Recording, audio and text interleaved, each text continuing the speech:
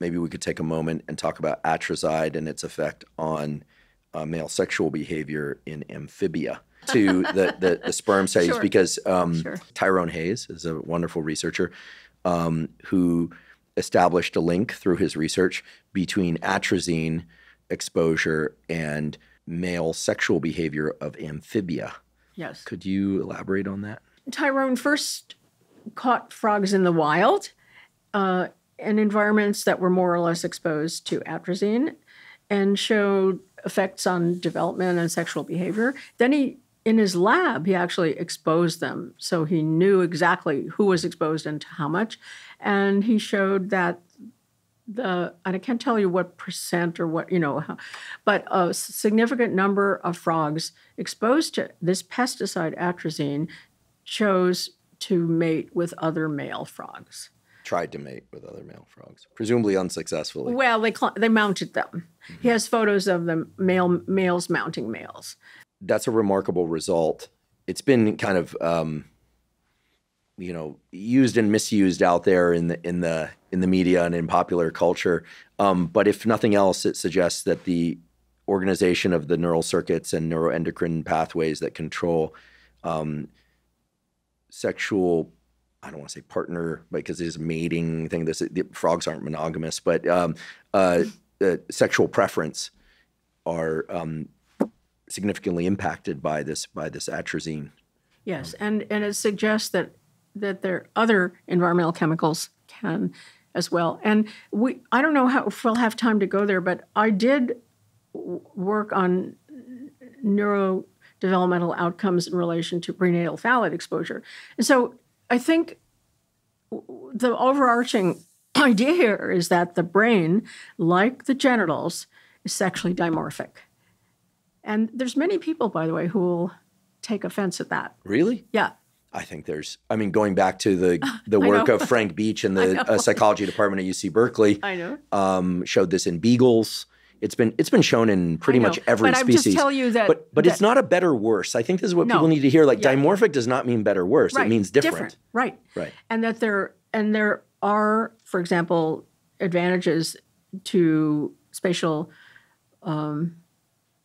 reasoning in a male, which are related to testosterone, right? You know that. So I think my understanding of this literature, and I'm not an expert in this particular aspect, which is the behavioral phenotypes, but like the medial preoptic area of the hypothalamus is known to be sexually dimorphic, dependent on testosterone converted into estrogen during development, et cetera, et cetera.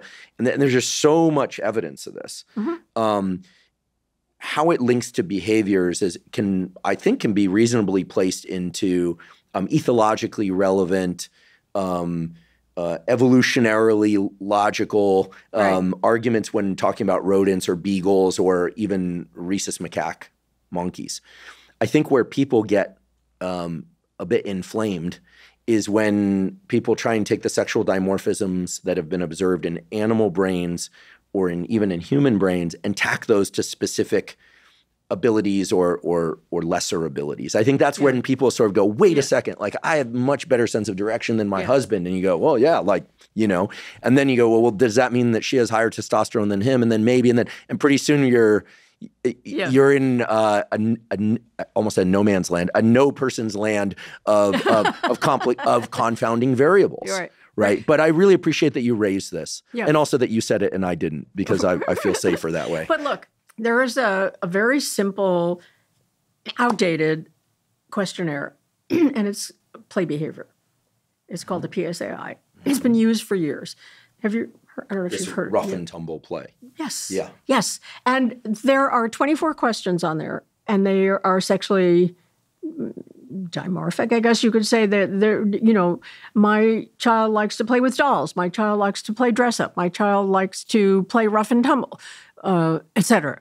And we gave that questionnaire to our population and looked at the answers that the mothers gave, both in our population, by the way, and a Swedish population of a colleague there, Carl Bornehag.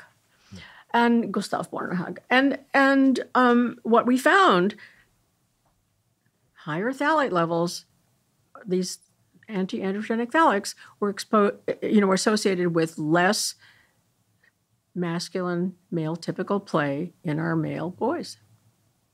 So this is phthalate exposure to the mom. Baby is born in the young human child. 4 years. I think it was 4 years of age. 4 years of age, less rough and tumble type play. That's right. Among the boys whose mothers were exposed to more phthalates during a critical period of development. Now you can see that's a politically loaded issue now. Well, I mean, I think let's have some fun with this in the scientific sense. The notion of dimorphism is, male and female brains are different, right? And male female defined in those almost all those studies as presence of a Y chromosome. And then people say, well, there's XYY and then there's XXY. Okay, but most of the time you're talking about XX chromosome or XY chromosomes at birth. Forget everything else for the moment. These are always distributions. This is what I think people need to know. We're not talking about this is not 2 hills of data separated by a valley. These are overlapping distributions. Correct. Right? So you get males with a quote unquote female-like distribution, you get females with a quote unquote male-like distribution. And I think as long as we acknowledge that, then we're just talking statistics. Right. We're not placing any cultural or any value on it really whatsoever. Right. But if you could make the analog to the anergenital distance, it's kind of similar. Mm-hmm. You have the same exposure, phthalate exposure. You have something change statistically. We don't see huge differences in the boys' genitals, and we don't see huge. These kids have not been scanned, so we don't know how their brains look. But based on their answers, we don't see huge differences. We see tendencies. We see they are more likely, if they had been exposed to these phthalates, to want to play dress up and have tea parties. More likely. Doesn't mean that they're all going to, but that's the direction, and so on. So I think we have to just think about more likely, not absolute. Yeah.